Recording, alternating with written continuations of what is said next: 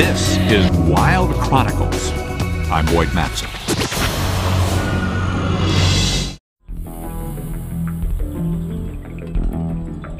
There are still patches of green on our planet that evoke the wild magic of ancient jungles and forest.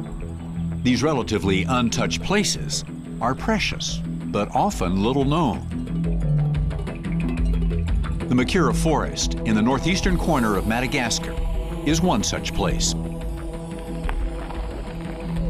Dr. Helen Crowley of the Wildlife Conservation Society and a team of local scientists have launched an expedition into this critically important biological hotspot.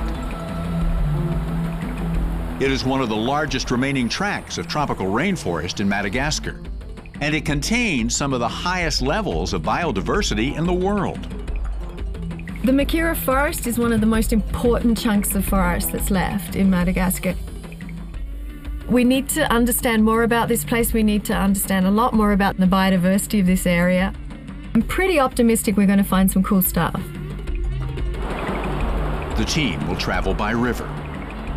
The Antalambalana River goes through the deepest, darkest part of Makira forest where people don't go.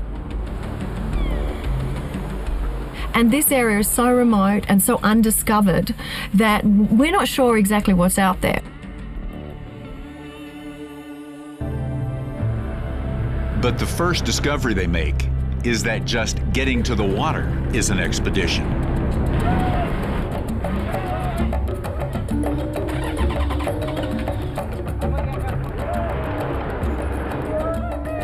Yeah, the last of our gear by Zebu cart.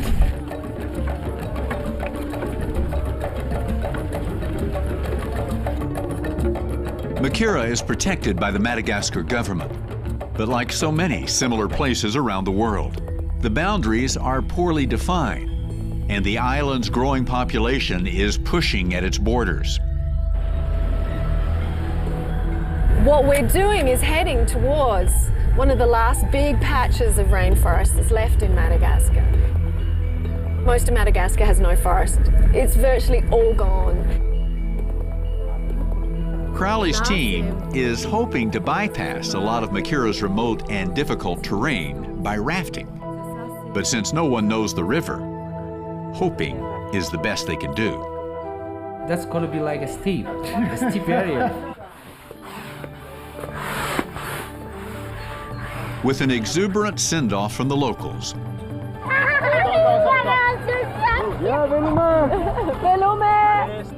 the team heads downriver. Lush forest and wet environment have combined with geographic isolation to turn Madagascar into an evolutionary wonderland, flowing with species that are not found anywhere else on the planet. Well, we're finally on the Antalambalana River, and it feels good.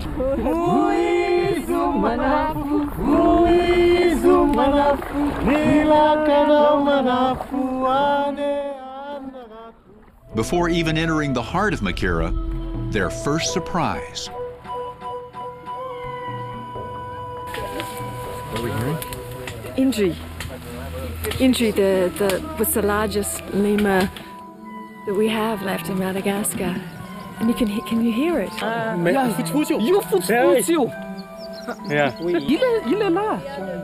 It's terrific. It means we're really close to good forest.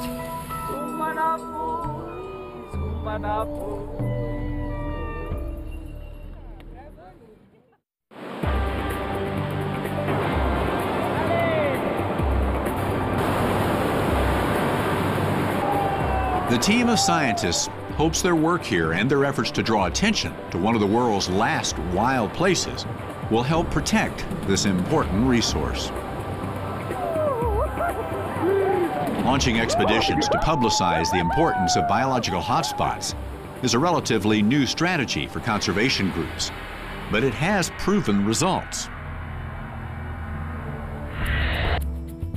Just a few years ago, Mike Fay, who is also from the Wildlife Conservation Society, spent 15 months trekking through the Congo, cataloging everything he saw.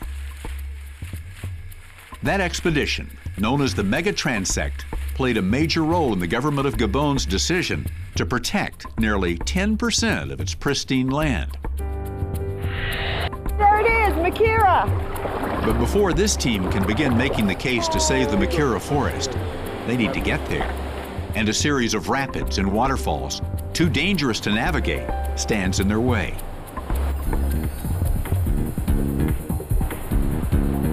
They will have to carry the boats over a mountain of dense forest. We had to cross over a massive waterfall that we couldn't take the boats. In fact, we couldn't even see what was below because it was in such a steep canyon. And we had to portage the boats down through the forest on a steep trail that had just been cut. And that took the porters 3 days to get those boats down. Down steep slopes and through riverbeds, the portage continues for 2 days. We were wet virtually all the time. We all have rotten feet. One of the physical hardships is the things that eat you in the rainforest. Luckily in Madagascar there aren't big things that are going to jump out of trees and eat you, but there are a lot of little nasties. Leeches particularly. It's certainly something you forget about when you're out in the world. And in the rainforest, you're just bait. Finally, they reach a portion of the river that is safe to travel by boat, though not exactly pleasant. With rain as its company, the expedition floats into the deepest part of Makira to begin uncovering its biological riches. For me, the accomplishment on the scientific side is still to come. But on the conservation side, we've accomplished a huge amount.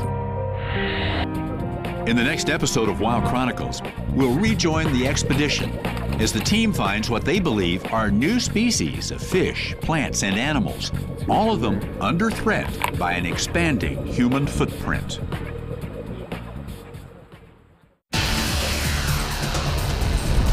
Check for Wild Chronicles on your local PBS station.